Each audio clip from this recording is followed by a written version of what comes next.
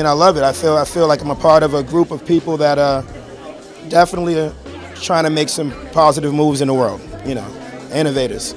I feel honored to be here, and really it's also a great opportunity to encourage students who are participating in the program today, so that part's really fun as well. Toshiba and NSTA have been wonderful to me and the students.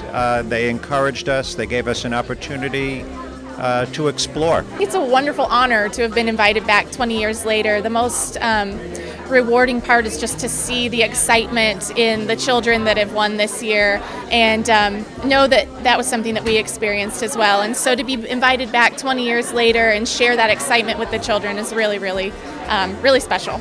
I think this is so inspiring for me to come back and to see all these children and their wonderful ideas, and also just to see how the complexity of the ideas, I think, has changed. The kids have access to so much information now with the internet, which we didn't have when we entered 20 years ago, that it's just amazing to see how they're taking these concepts and running with them. It's just a great way to look back and see the children now, the ideas, to reunite with our original group.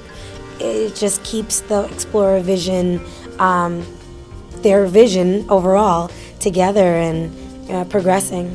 And it's really neat to see how they've implemented all the advancements in technology and in engineering that we have today to make their projects be even more phenomenal than what we could produce 20 years ago. So that was really an interesting thing for me this week. It's exciting to see our children, who were 10 years old when we came the first time, and now they're 30 and they're adults with their own children and their own careers, and I'm still teaching.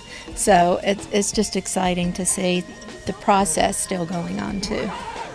It's rewarding to know that they had a wonderful experience and that this was a very proud moment for them and a real big growth experience, and it built confidence in our students, and that's very important that they took that confidence forward in the rest of their lives and their pride.